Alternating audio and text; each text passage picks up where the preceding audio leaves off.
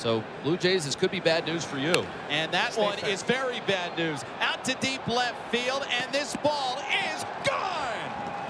Ryan Mountcastle, his first hit of the year in Toronto, is a weaver. And the Orioles extend their lead in the third inning. Once again, Orioles just hitting mistakes a really long way. He got that breaking ball out over the plate and didn't miss it, kept it fair, and extends a lead for the Orioles to 4-0. Really great at bat there by Mountcastle, and a great job by the Orioles offense just extending that inning.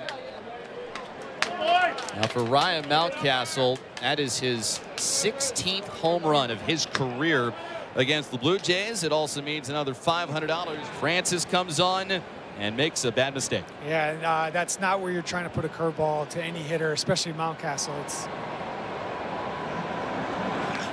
That is hit well again. Center field this time. Varsho looking it back, and wow, that one went way up there. Ryan Mountcastle, dead central and beyond. He's got a 2-run shot. It's the 5th inning, and he's got 5 RBIs too. That ball was absolutely mashed. Now, we said he didn't go to the breaking ball, but he tried to sneak a fastball by him, and he was not going to miss that one. I mean, pretty soon they aren't going to let Ryan Mountcastle into Canada if he keeps hurting the Blue Jays like this. I mean, that is a big boy home run there to center field. Just continuing his hot streak, not only against the Blue Jays, but against all opponents here recently. It's another $500 for Benny Seal.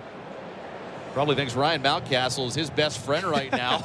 So he's got a multi-home run game, his second multi-homer game of the season. Come on, give him a high five. There you go.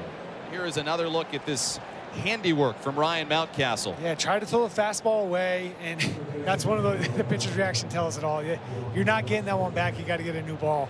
Try to throw it away and just leaked out over up, and he was not going to miss it.